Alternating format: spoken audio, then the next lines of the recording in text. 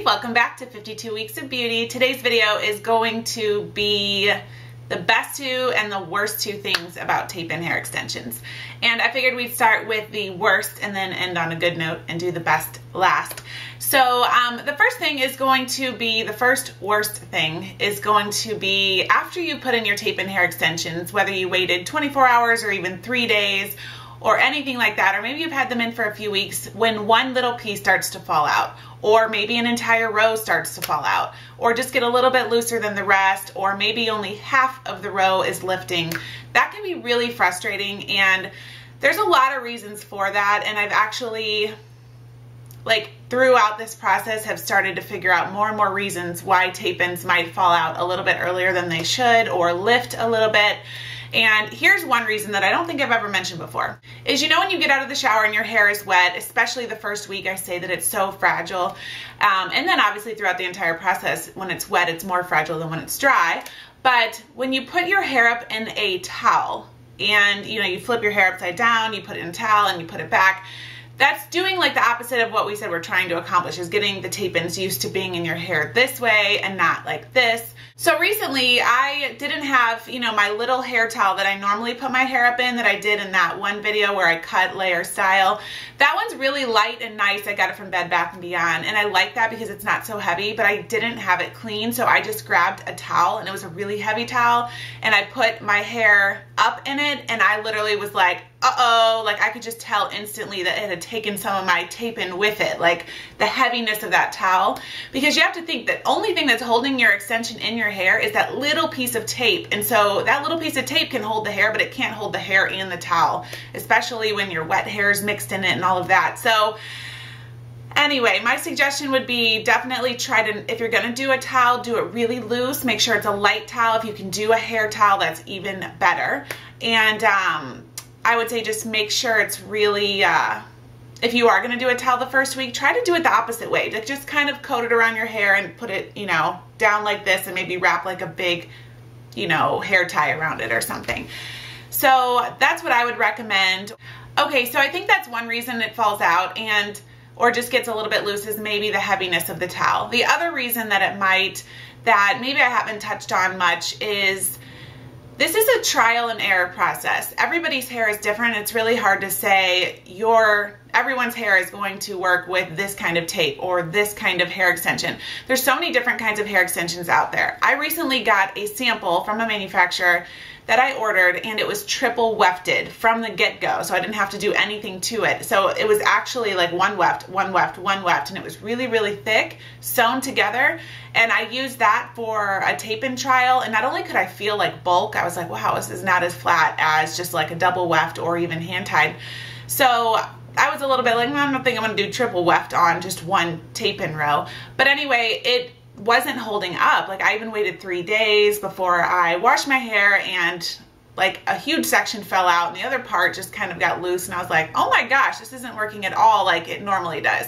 It's because the hair, again, is too heavy for that tiny piece of tape to hold on to it. So it's a trial and error process, and just try to figure out what is the lightest amount of hair you can put on tape that you can still match your hair, and you can add more rows, that's fine. It's more just the actual row that you're doing. Just make sure it's not too heavy for the tape. And like I said, you might have to play with it a little bit, and once you get it, you got it, because I already know for sure that that 1/2 inch works with my double machine wefted just perfectly, like my original video, for my hair and everything like that. I know that the fold over technique with 3/8 of an inch works perfectly with 2 rows of hand tied for my hair and for it not falling out. Okay, so one last thing about them falling out is, I would say if this happens to you and you're like, okay, just a little section is lifting up, or maybe one row is lifting, what do? I just need to, I don't want to start all over. I've had girls total panic mode, now I have to do my entire hair, I have to put Weft Release, it's going to drip down, it's going to get on the other rows, it's all going to fall out, and I have to start over. No, just take it as it's not that big of a deal. If you're it's lifting, whatever, it's not.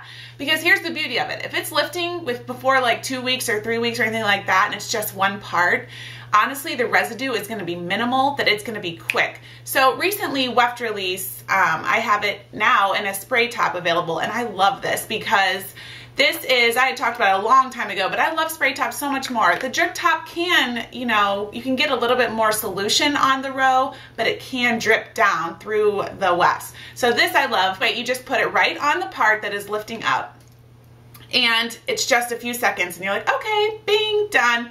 You just wash that off, peel off the tape, or cut out that section, get in the shower, do your normal thing, dry your hair. And like I'm telling you, that Weft Release, or the residue isn't much in there at all. So it's not like you need to do the baking soda or anything like that. You just dry your hair, add, you know, dry that little extension you took out, put more tape on, boom, you're done, you're good, and wait another day to wash that little part.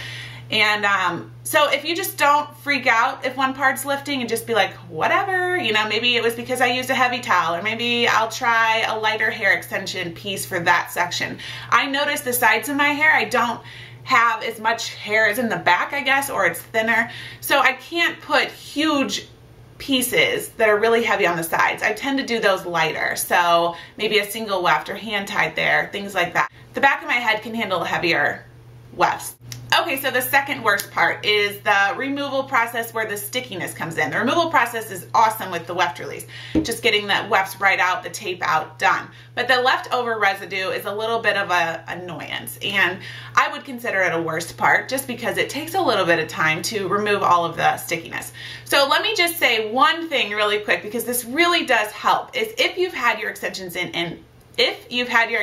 in for a long time, you're gonna have more residue, okay? If you only change them out every 2 to 3 weeks, it's not that big of a deal if you do. It might actually be better for you because the removal process is like so much easier then, and the cleanup is easier and it's quicker. If you're only wearing like 2 or 3 rows and it's not that big of a deal for you, maybe do it every 2 to 3 weeks if you can handle it, because it is a lot easier. And I've been doing it a little bit more frequently, and I feel like it's just simpler for me.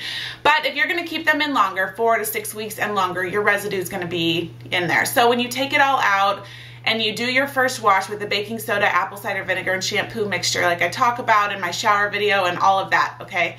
When you get out, your hair is gonna be like matted down, like, and it's just like sticky, and it just feels like limp and flat, and you look like you just are like, I think I just lost all my hair. But you didn't, it's all there, it's like smushed. So here's the thing, dry your hair with a blow dryer. Even if it feels weird, like you're like, oh my gosh, I can't believe I'm drying this sticky mess. Dry it. I don't know why, but it works. If you don't do it, it doesn't work as well. I don't know why. So you do that and you dry it and you get it as much like dry as you can, and then get back in the shower and do the whole thing again. Get out, blow dry it again, get back in. Every time you're gonna be like, oh my goodness, that just took out so much stickiness, and like 2 or 3 times. So I always talk about that, but I don't think I've ever really mentioned to blow dry it. So really, really blow dry it, get it as dry as you can, get back in. Like I said, if you can wait overnight and do a treatment, even better. But sometimes we're impatient, we're like, just get it out now. So that's my tip for that. So the removal's a little bit time consuming, but it's so worth it, because here are the 2 best things about tape ins. Oh my goodness. Okay, they're super flat and they're super hidden, especially with the double-sided unsandwich method, because that sticky part on the top and your natural hair over it when the wind blows. And I can't even tell you like how many times I wake up in the morning, and if you've worn hair extensions for a really long time, I could look at the back of my head like, please tell me I don't have this big, huge row showing, please. And I don't, and I'm like, oh my gosh, I love it. You know, so like I said, occasionally with that calicky part after a couple days, but usually, I mean, lately I've hardly been seeing anything. I don't know if it's my hair is growing a little bit more or whatever, but I'm like, this is so incredible for me that I feel like maybe if I was trapped on an island and there were no mirrors and I had tape-ins in for like 6 weeks and I was with a bunch of strangers, I could wake up every day and be like, my hair's fine and this looks so natural, you know, and you can't see anything. But I just feel so much more confident knowing that I could wake up, walk around, and not have to go like freak out and like fix my hair like I used to in the past with other methods. Okay, so that part is the best part is that it's super flat, it's super hidden. I'm putting those 2 as a one best part because they just go really well together. And I love that I just feel like I can just sleep so nicely and comfortably, and it's really flat. And if anyone touches my hair, it's not weird and all of that. Okay, and now for the last best thing is that it's so cheap and it's so easy to do yourself. And I think that is like the best thing, because I love semi-permanent hair extensions. I want them to last. I want to be able to do it myself. I want to be able to take them out when I want. I don't want to have to run to a salon, make an appointment, sit in a chair for hours when I get them in, when I get them out. I love that I can do this myself. And if you do get them at a salon and they happen to do it this way, it's going to be so much faster. Or maybe you have a friend that, you know, is a hairdresser and puts them in for you. It's just this way is so much faster than the other way where you're sandwiching. So it's just really, I don't know, cheap, easy, and a DIY that I totally love, and I'm sure you guys all know that. Okay, so the last thing that I'm going to talk about today is one more thing. So one other really important thing, you know when your hair is wet and you get out of the shower, and I always say go like this or go like this when you're combing your hair at first or straightening, just be really careful. My strap is falling down. Okay, so I have been noticing that, you know how hair extensions can get a little tangly or get a little, you know, dry after you wear them. If you use one of those heat protectant sprays, which I don't know why they don't call them detangler, because I have been looking for detanglers for years, and now I realize it's just a heat protectant spray that actually works as a detangler, for me anyway. So there's a couple, and I'll be talking about it in the contest winner announcement video, which I'm doing, I think, tomorrow. I think it's tomorrow, yeah. And that'll be up. And in that video, how to enter was just to give your feedback on how to keep your hair extensions like soft and silky. So I have my products I'll be telling you guys about. But the thing is when you get out of the shower, make sure to always put a heat protectant on and the gloss right away before you run a brush. And I'm not kidding, it's like, oh my gosh, it's so silky. So I don't even feel like it's gonna be pulling or tangling or anything like that. So that is a huge, huge, huge tip. And I wanted to mention that because it kind of gets into the contest thing that I wanted to tell you guys something really exciting. Okay, so remember my last contest? Well, she never got back to me. Isn't that crazy? Like, the first winner did, the hair extension case winner. But the second one, remember when we went through where do you get your hair extensions and what type do you buy and all of that, and I had that pink baggie and I pulled names, or a name, she never contacted me. I waited like a month because I was like, I want her to watch the video and be surprised, and I was just like, I'm just gonna wait a month, I'm gonna wait. And then I waited and then nothing, and so I sent her a message in her inbox on YouTube, and then nothing.